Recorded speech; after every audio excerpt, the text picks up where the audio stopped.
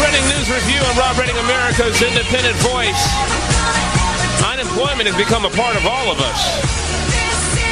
It really has, and that's the problem. Unemployment is sky high right now, surging back up for the black community, down for whites. One of the things that we know about Martin Luther King's legacy is that he fought at the end for poor people's rights, for the rights of poor people. A lot of people forget that. They only remember him for I Have a Dream.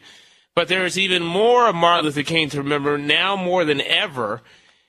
There is an exceptional documentary coming out on the Reverend A.D. Williams King, the younger brother of Dr. Martin Luther King Jr. A.D. King, The Untold Story, is due to hit theaters sometime in May. Here is a bit of the trailer. A.D. King, as we called him, was Martin's younger brother. Christine was the oldest, Martin was second, and then A.D. He was my pastor and also a friend, not only to our church, but the whole community. He was one of about 4 preachers that, along with Fred Shuttlesworth, invited us to come into Birmingham. He went to jail in Birmingham with his brother. We couldn't go in the public facilities, so they started using the churches. And we started having mass meetings at the churches. And a lot of people saw Martin Luther King Jr., but they didn't see A.D. Williams King, who was really some of that inspiration that I saw that Dr. King got, because they was close. A.D. was almost as good a preacher as Martin. A lot of us would watch him preach, and he was one of the preaching rascals that God put down here. We would try to pick up terms from him in his ministry. I don't think that his objective was to get out so that a lot of people would know him. His word would speak for him. He was the one that really instituted and led that open housing demonstration and marches to bring about the open occupancy law. It was Louisville, Kentucky, under the leadership of A.D. King, Leo Lesser, and Reverend Kirby. In Louisville today, the church that he pastored in Louisville, Kentucky, is like a monument. And a lot of people go there basically because that's the church that A.D. pastored at. That is part of the documentary, of course, A.D. King, The Untold Story. We have the documentary filmmaker with us, Josetta Shropshire. She's here. Thank you for coming on, Josetta. Well, thank you so much for inviting me, Rob. This really is a pleasure to talk with you and to share Reverend A.D.'s story. Wow. Well, let me just say, when I saw this release, of course, I'm from Atlanta. I'm born and raised from here. And I said, I've got to do something on this. This is important. And I couldn't think of a better day to do it on. We're talking about unemployment news, talking about jobs news, talking about the legacy of Reverend Dr. Martin Luther King from a different vantage point, and the significance of his brother, A.D. King. I mean, this is going to give us a whole new insight on Reverend Dr. Martin Luther King. But first, let's talk a little bit about A.D. King. This film and the way it's done is done with Ambassador Andy Young, former Mayor Andy Young, Congressman John Lewis, Alveda King, and Kristen Ferris, King Ferris, of course, and others. This is a profile of him. Why is A.D. King an important figure? A.D. King is a very important figure because he is an unsung hero. He was right there crafting a lot of the strategies on the front lines of the civil rights movement, working on the behalf of poor people and African-American people and disenfranchised people. And his story has just not been told. This man paid the ultimate sacrifice. His life was cut short prematurely. People need to know that. There's a whole story behind what went on with Dr. Martin Luther King, and Reverend A.D. Williams King was right there all along, putting his life in danger for folks. And we need to know that he sacrificed, and what a tremendous sacrifice the family has made. Now, you talked about his life being cut short. How was it cut short? He was found drowned, allegedly, in his swimming pool at the age of 38 and a half. He was a few days from turning 39. There is a lot of controversy surrounding his death. There was really never a formal autopsy that was performed. There's a lot of speculation that he was murdered, just like Dr. King. But because of the times that we were living in then, in 1969, there was a lot of confusion, a lot of turmoil going on. Dr. King was killed. A few months later, Robert Kennedy was killed. People were being murdered right and left. And when A.D. Turned up dead, nobody wanted to touch it. It was just too hot for people to handle. So not much investigation has been done, but there's a lot of suspicion. A lot of people that I talk to feel the same way, that that man did not die of natural causes by any stretch of the imagination. Oh, this is fascinating stuff. We're talking about A.D. King, the Untold Story. We're going to come back in a moment, and we're going to talk about, of course, he's the brother of Reverend Dr. Martin Luther King.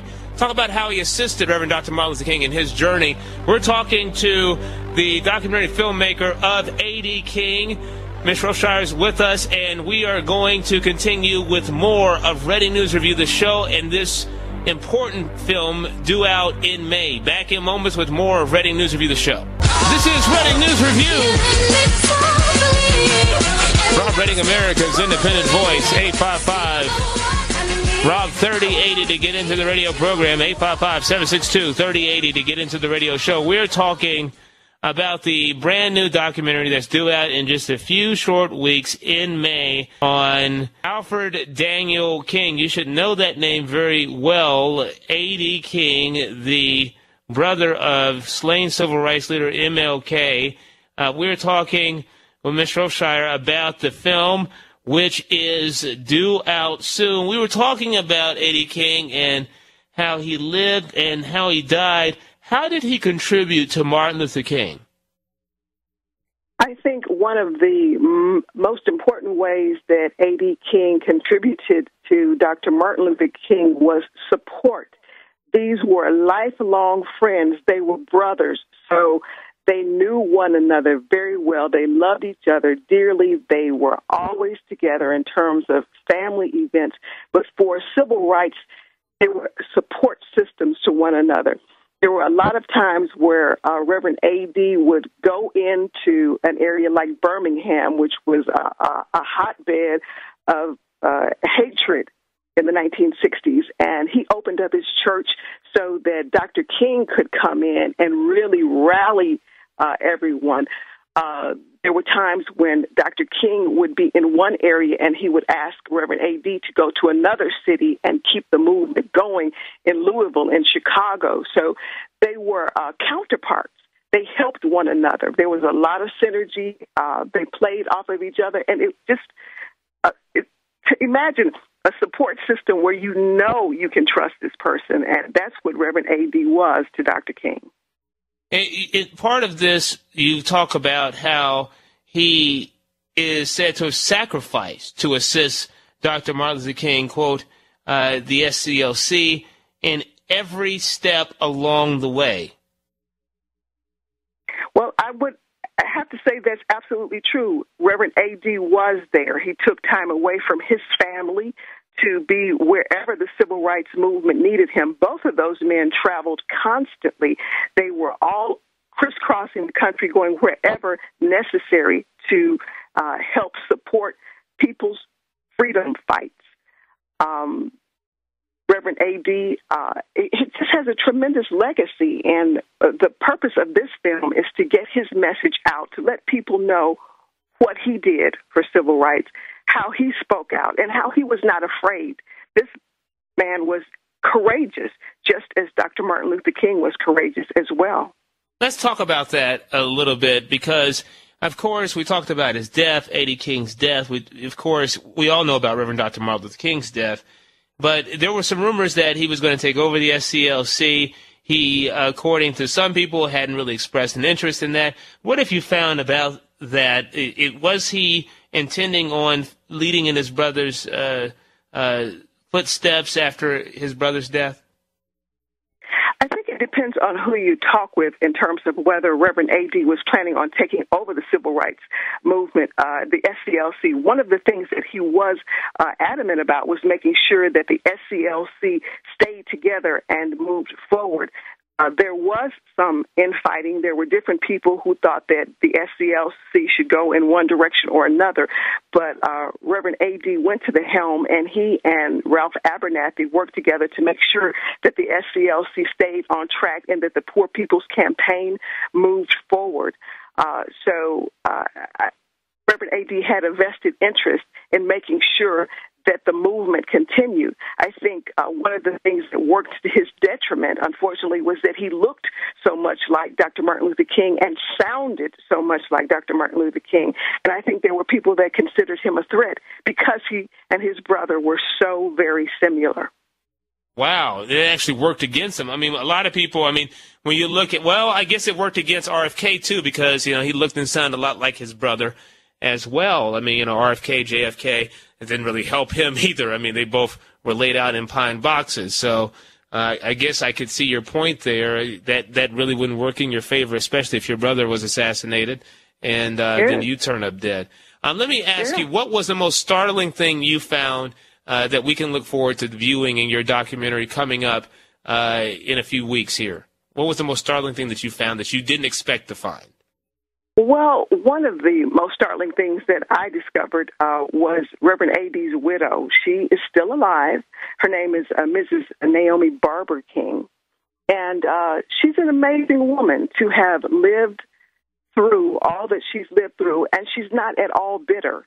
That's what's amazing to me, to have so many people that you love taken from you unexpectedly, and to be at the point in life where you can be gracious and can still smile and can still wish well upon people.